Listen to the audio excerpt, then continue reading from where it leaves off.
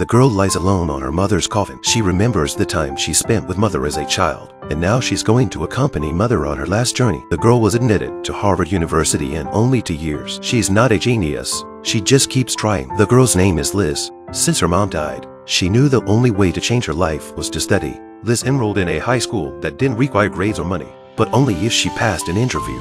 Because of traffic, Liz was already an hour overdue, and registration was almost over. But in order to seize this hard-won opportunity, Liz took a resume and began to fill it out. There were only 3 questions on the resume: life, dreams, and school. The questions were simple. Liz knew she could have written about all her misadventures and gotten sympathy from others, but she didn't. She wrote about her life without blaming it. She just wanted to change, not get stuck in it. She wrote a whole page about it. The principal, who had her resume, met Liz face to face and let her go to school the next day.